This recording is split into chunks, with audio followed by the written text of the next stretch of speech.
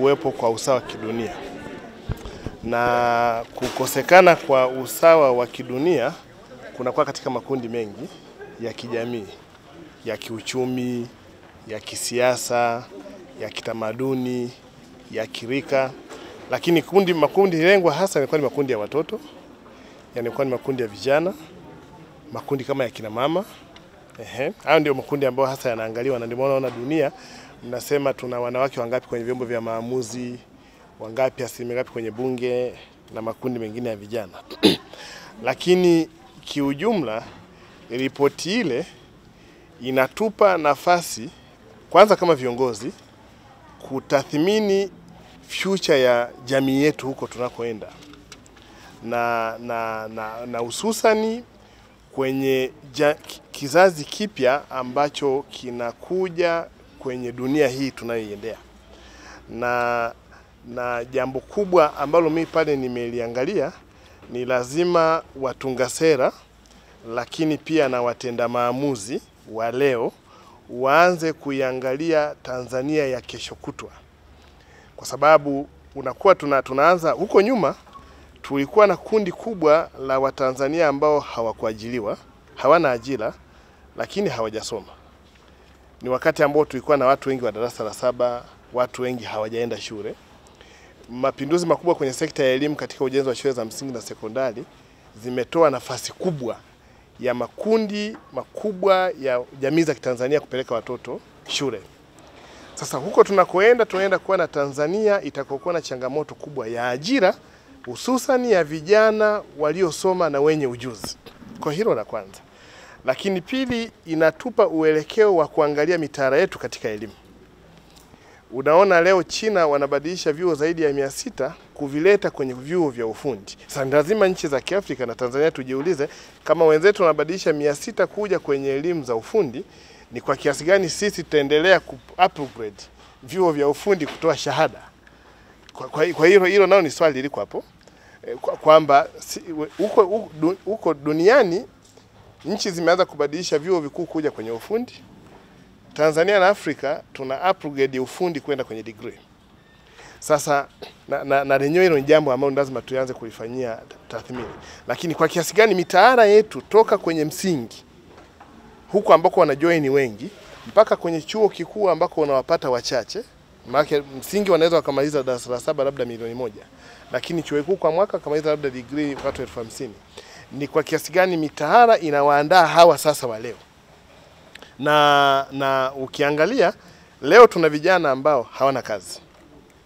Na huyu kijana pia anaenda kesho anapata mtoto.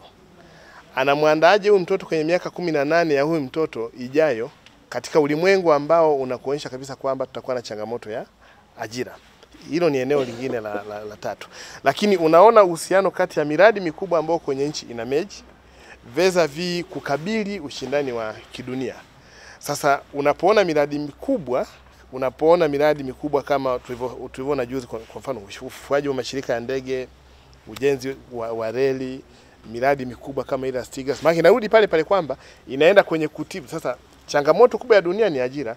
Mna vitu gani vipya ambavyo vinaleta watu wengi lakini vitakuwa na multiply effect, kwamba mkulima anazalisha pamba lakini pamba ile ni ghafi, unaanza kuingia kwenye gharama ya kuisafirisha. Tunasema hapana, Simiyu nadhani tuchakate pamba lakini tujenge kiwanda, baada ya kutoa pamba Simiyu tulete nguo kutoka Simiyu.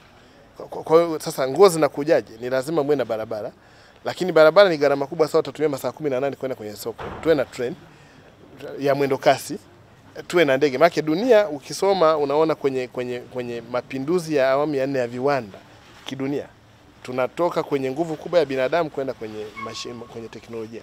Kwa hiyo hii taarifa ya leo inatuelekeza sisi kama taifa na sisi kama viongozi ni aina gani ya watu tungewahitaji katika kufanya maamuzi na kutunga sera.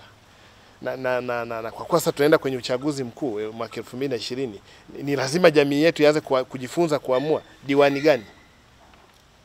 Unataka diwani gani? Dunia tunayoendea inamtaka mkuu wa wilaya wa aina gani? Dunia tunayoendea ingemtaka mkuu wa mkoa wa aina gani? Ingemtaka mkurugenzi wa aina gani? Hii dunia tunayoendea.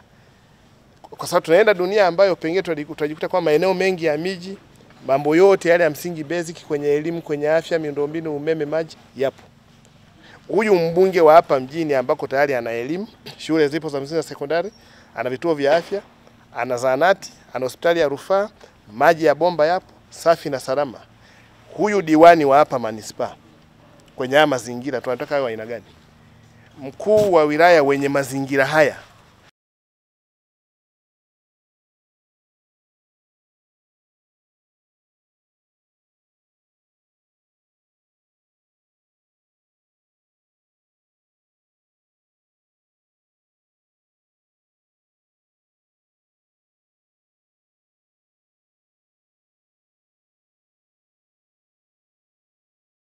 Hivi umesikia kuhusiana na ofa kutoka Dawn Technologies Limited? Kama bado, acha nikuambie, msimu huu sasa wanatoa ofa maalum kwa wanachuo wote nchi nzima. Ukifika katika maduka ya Dawn Technologies utajipatia laptop, desktop, printer, photocopy machine, CCTV camera na vifaa vyote vya kompyuta. Na hivi sasa kwa shilingi 200,000 tu unajipatia laptop safi kabisa yenye warranty. Njoo sasa katika maduka yetu ya Dawn Technologies Limited ujipatie vifaa vyote hivyo kwa gharama nafuu kabisa. Tunapatikana Dar es Salaam Kariakoo, mtaa wa Uhuru, Dodoma jengo la CCTC RDB Chamwino, ghorofa ya 3, Songea mtaa Serengeti karibu na NBC. Kwa mawasiliano zaidi piga simu 0657 199181 au 0767 154615 na 0658 530824 na vifaa vyetu vyote vina waranti. Achana na kununua vitu vya kuungaunga. Njoo sasa Dawn Technologies Limited.